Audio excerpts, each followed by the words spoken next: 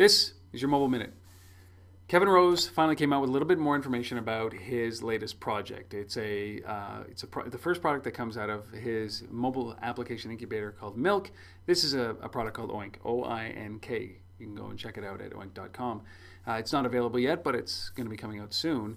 What it is a mobile application that allows you to rate anything. That means literally anything. You can rate the chair you're sitting on, the restaurant you're in, the food you're eating, the drink you're drinking. You can rate the bus you're on, you name it, the cup of tea you're drinking. And it's not really unique as a concept. Jotly is another company that does this as well, very well in the mobile space. But I want to take a little bit of a second here for a bigger view of this.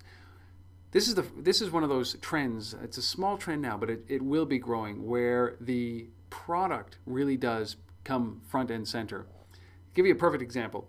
When you're in a grocery store, groceries are placed on shelves at eye level, and you pay for that. You pay for placement in grocery aisles. If you're not willing to pay, you're down at the bottom or at the top. If you're willing to pay, you're right at eye level. This is kind of a custom practice. But for the very first time, because of mobile, the product is now the draw. So I don't care if I'm on the middle shelf, the top shelf, or the bottom shelf, if I can actually assist in getting people into the store and allowing them to pinpoint my product. So product reviews like this, or rating applications like this, are so important, because instead of the grocery store being the brand, the product is back to being the brand. And the grocery store is the vessel with which the brand is being displayed in.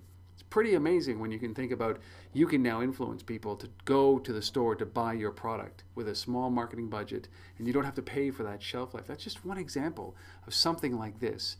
Who knows if Oink is going to be the company, or Jotly is going to be that company, or the next generation is going to be that company, but you cannot deny that mobile is now putting the power back into the brand's hands, just like mobile put the power back into the consumer's hands.